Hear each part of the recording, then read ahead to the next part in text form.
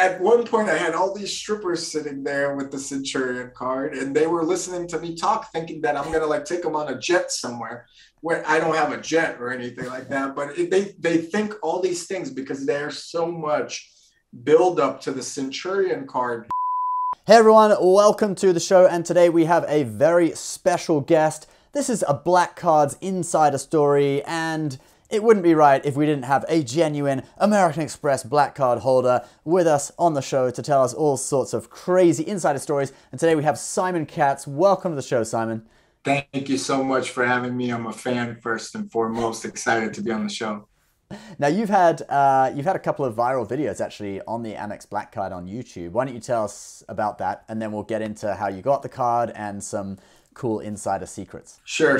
Yeah, I've had a few good videos. People seem to be interested. It's like a credit card that's secretive and hard to get. And I decided to put out a video during the pandemic. It actually took off. The video wasn't really well edited. It was my first one, but it did well. And I've been making Centurion credit card videos ever since. Why don't you start by telling us how you actually became a member? Because it's a little secretive for Centurion. No one really knows the exact requirements, but yeah, share with us your story.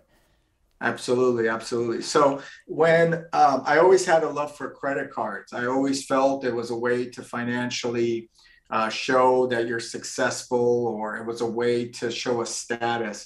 And my goal was always to get the Centurion card. It was, I'm a self-made entrepreneur. I didn't grow up with money. My father's a tailor and so forth. And I really wanted the Black Card, and people kept saying, you can't get it. It's only for the celebrities. It's only for the high net worth individuals and so forth. So I made it a goal, and I worked my way up. I got the Amex Blue cards for years, and then the Amex Gold, and then the Platinum.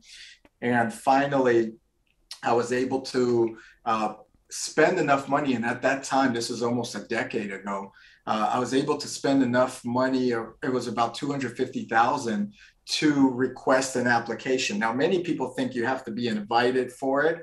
And technically, yes, you do have to be invited, but you could also request to be reviewed.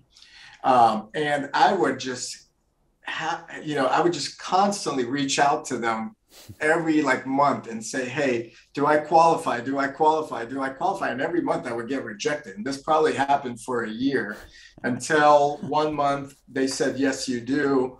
And I did the application. There was no interview at that time. And I believe there's still no interview today, because I was able to recommend several members into the Centurion program. And I actually think if you qualify financially, it's better to be recommended into the program than just apply yourself, because there's so many people applying. But I was finally able to get approved. This was a decade ago. When I got accepted, the initiation fee was $5,000, or the one-time membership fee, and the yearly fee was $2,500. And the additional card fee was only $1,500. Now it's $10,000. Yeah, it was cheap. So my wife had one, cheap in relative sense to what it is today, right? My wife had one. I got her a second member card. I had one. And then, as of recent, and you reported on it probably, they raised the fee to $10,000 one time, and $5,000 a year, plus $5,000 for every member. And I felt that for me to pay $10,000 a year to have a credit card just so my wife and I have it, it was not necessary. So unfortunately, she got hers canceled. And I had to chop her. I had to chop her off. Although she remembers my numbers by heart and spends, without it. And you can still bring us a guest in the Centurion Lounge anyway, right? I can. One perk of the Centurion Lounge as a Centurion member, with the airports getting packed again, you don't have to wait in line to get into the Centurion Lounge. That is a big benefit, because we're always late. So, and then they reserve a seat for you. That's the other perk. I heard they also will crack out the expensive champagne for Centurion members. Is that true? They do, but there's a funny thing about that. So you're only able to get, first of all, the Centurion member has to go get it. You have to present the card, and you could only get 2 glasses at one time. Okay. And in the first serving, they'll bring it to you, but they really expect a tip. Here at SFO, they'll tell you they want a tip. So they'll say, "You're tipping me, right?" And you'll go, "Yeah, of course." At other airports, I don't think they do that, but at SFO they do, and you get a Vouv. So it's a really nice champagne. And Nice. I usually get pretty loaded up, enough to relax on the airplane. So guys, if this interests you and you are into making money, doing business, maybe one day getting the Amex Centurion, you got to build your wealth, right? And a great way of doing that is investing. And that brings me to the sponsor of today's video, which is Masterworks. During this period of high inflation, Oh my goodness. You see how expensive that is? uncertain monetary policy, overpriced real estate, and quickly falling stock prices, it's more important than ever to consider diversifying across asset classes. One asset class that you've probably never considered is investing in fine art. Did you know that contemporary art pieces outpace the S&P 500 total return by 164% from 1995 to 2021, and thus way outpaced inflation too over that period? This opportunity used to be limited to billionaires who could afford paintings costing tens of millions of dollars, like this guy who spent $170 million on his Amex Black Card for this painting. But now you don't need a black card because through Masterworks platform, you can buy fractional shares in paintings by artists such as Banksy, Andy Warhol, and Picasso. The team at Masterworks have over 75 years of art market experience, and they know what they are doing when it comes to buying and selling art. They've sold over 3 paintings so far, each returning over 30% net IRR to investors.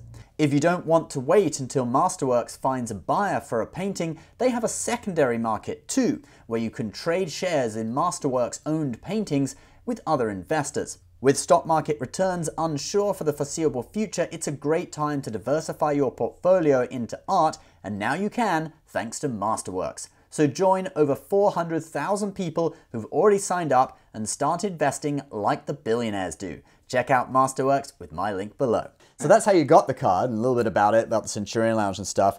What are some of the kind of let's start with the reactions people have. What are some of the reactions people have when they see you using it? Okay, so remember, I've been a member for a long time. I told you over a decade. I think member since '05, and I had the Centurion in 2010 or 2012, around that time. First, when Centurion came out with their metal credit card, it had some heft to it. There wasn't many credit cards that had that metal feel or heft, and I think Amex was the first to introduce that I'm aware of. So people used to go, "Oh my God, this is nice.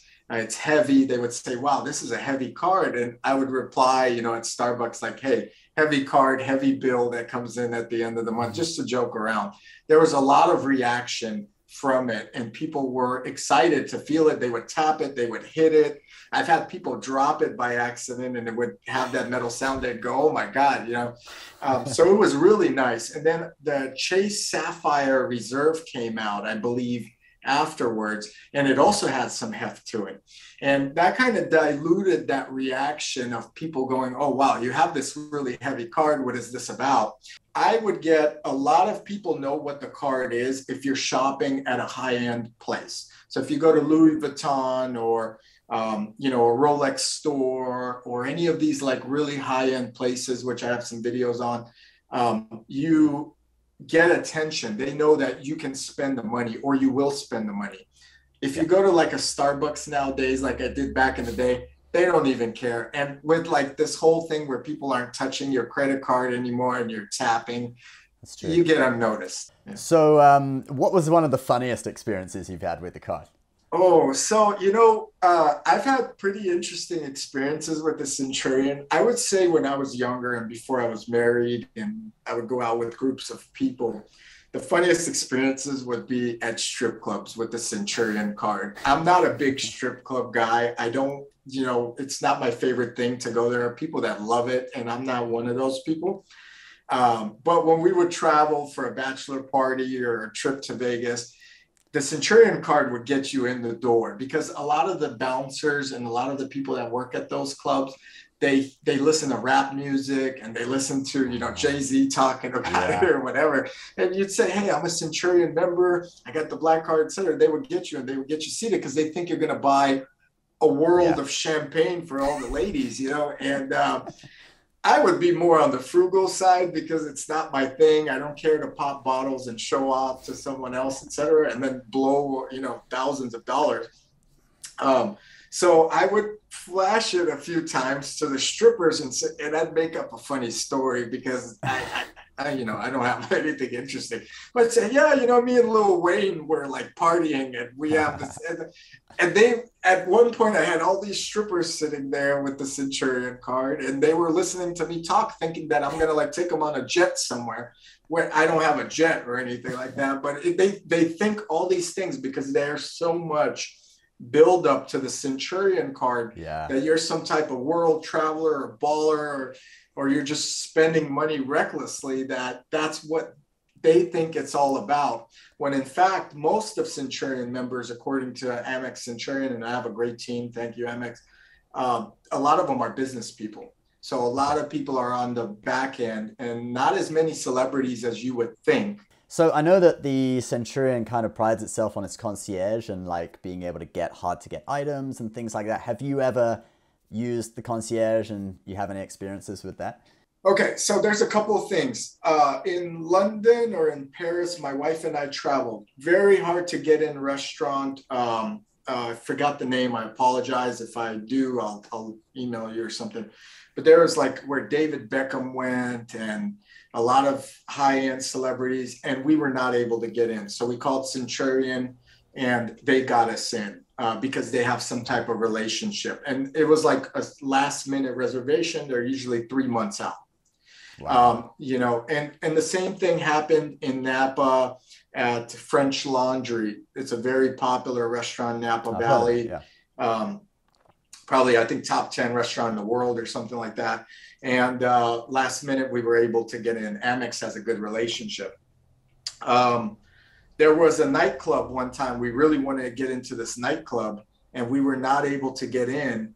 And I flashed and the Centurion cards again to the bouncers. These guys seem to know more about these cards than anybody else. And we were able to get in and, we were able to party that night while we were in London. So awesome. Overall, you could use it for certain things in certain restaurants, but there's a lot of times where it just doesn't work. I had a thing where I was going to put it on the internet and say, hey, I'm going to go to Centurion and ask for 3 exotic Rolex watches that I really want. And although I have a great, relationship with my Rolex dealers and I'm a collector and there's some videos on my channel you guys can check out, but they were not able to get them. In fact, they would email back and forth saying they can't connect. There's a waiting list. They have no power. They can't force a Rolex dealer to do it. They have no direct relationship with a Rolex company or a Patek company. So is Centurion going to get you like something that everybody else wants and is waiting in line for? Probably not in reality. But if they have a relationship with a restaurant, or if you're going to a strip club, it looks like you're going to have a good time getting in, or a nightclub, et cetera, because they just think you're going to blow money and you're going to want to show off. And you've already showed off by showing them the card. So half of it seems like maybe for some of the things, you don't even need to phone the concierge. You just flash the card, right? Yeah, for some of those things, absolutely, you don't need the concierge. Do you feel like obliged to spend a lot of money then? Order the most expensive thing on the menu because they've done that for you? You feel a little bit obliged to spend, but let me tell you, you guys that want the Centurion need to understand there's a thing that comes with that, and people will expect you to spend money. Yeah. Personally, I don't care to oblige in that regard. I'll do what I can afford and also what I feel is necessary at the moment. With the Centurion card, you never want to be behind on a bill. Like my highest bill was, I think, $90,000 some years back. And to be honest with you, I was freaking out about that bill. What was that for? Oh man. Was that a single purchase, or was that large? No, not a home. So that's a good question. So that was a vacation. I think we went to St. Bart's or traveled. I purchased a Rolex on that trip or some high-end watch. I bought my wife's stuff on that trip. So it adds up, and it really adds up fairly quick with the Centurion because you're feeling in the moment. And these stores, they get you boozed up, they'll give you champagne and so forth, and they'll want you to spend money knowing that you could do that. And that's kind of the way they operate. My single biggest purchase, I think I have a video on that, although I had a bigger purchase than that since. It was a Rolex watch. So before the first one that I did a video on, it was a gold Rolex. I think I spent $35,000 on a single purchase, which is not crazy, you know, in relative to some people making money. And then I topped that, I think, with like a $50,000 Rolex purchase recently. But, you know, on there are people that have bought something for like $190 million, a piece of art on their Amex. I know that Centurion. story. Yeah. So I'm not, you know, when I come on and I talk about the Centurion, I'm not the richest guy or the biggest baller. You know, I think people need to have the cliche of Centurion and understand that most of the people that have it are probably hardworking people that have businesses, and they're not somebody that's a Dubai, you know, a sheik or an oligarch from Russia or something. That's rare, right? But there are those people that are going to buy a yacht with it, or are going to go ahead and, you know, spend $400,000 and buy a Lamborghini right away. In fact, one story I read, there was a guy that in his points bought a Lamborghini. Whoa. So you can imagine how many points this guy had to just buy a car like that. You know, it's pretty crazy. Why don't you talk a little bit about, because I know when we talked the other day, you talked about the value that you get out of it and what is the most valuable thing that the black card gives you. So why don't you talk a little bit about that? The one thing that I love about the Centurion card is you feel like you're part of like a group of individuals that are successful, that network, that are together, that it's almost like a YPO for business, which is like an entrepreneurial group that has the highest level of entrepreneurs around the world. And you network with these individuals. And I think Centurion's been trying to do that with their Centurion events, where you meet other Centurion members. And that is a group that you're a part of that is distinct from any platinum member or anything else. So I feel like the biggest gain is networking with individuals of that caliber or level as well. People that have hit me up on Instagram that are like, hey, can you help me get the Centurion card? One of them I got a card for is a successful business guy, has a marketing company. And then what really intrigued me about him is he opened like an exotic car club that seems to be getting bigger and bigger. So I said, hey, let me come out. He's like, you'll be my guest one day. And he introduced me to his Rolex dealer. And now I'm supposed to go meet up with this Rolex guy. Awesome. So it's like it's a networking thing that you don't get, you know, with platinum, in my opinion, just because there's so many platinum members. And that for the fee, if you could afford it, I think it's worth it because you're just going to mingle with people that are successful. And, you know, the saying is, show me who your friends are, I'll show you kind of who you are, or something of that line.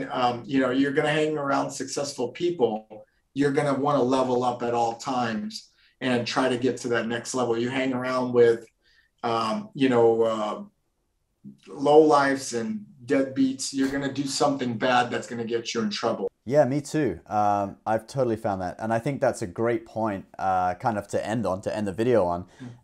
You know, if you want to be successful in life, whether that's getting the Amex Centurion or whether that's getting the business, I guess getting the Centurion really is sort of a side thing because the main thing is building your business and being an entrepreneur, isn't it? It's just, that's a sort of little reward along the way.